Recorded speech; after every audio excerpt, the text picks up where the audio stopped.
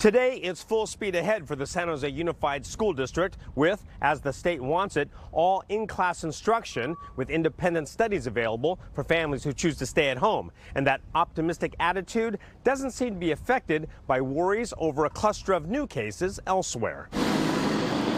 The first day of school is still a couple of weeks away in San Jose, but the San Jose Unified School District already had some teachers in class today. It was new teacher orientation day at the district office and online. The president of the 1,500-member San Jose Teachers Association says new outbreaks like the one in Brentwood have not dimmed enthusiasm. They're excited to be back with students.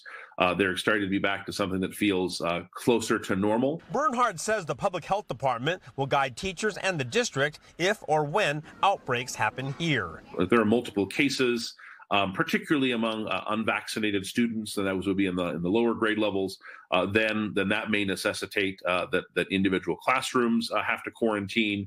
And those will be kind of handled on a case-by-case basis. The superintendent points out the district is confident in its protocols, first rolled out last spring, and isn't overly concerned about what happens in other districts. Every district is in a unique context. Case counts are very different by county, and even within a county, case numbers vary. And so we are constantly monitoring our context, the data that exists here in Santa Clara County and in our zip code areas.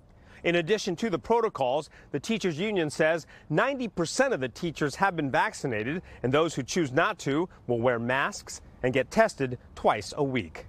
In San Jose, Robert Handa, NBC Bay Area News. Okay.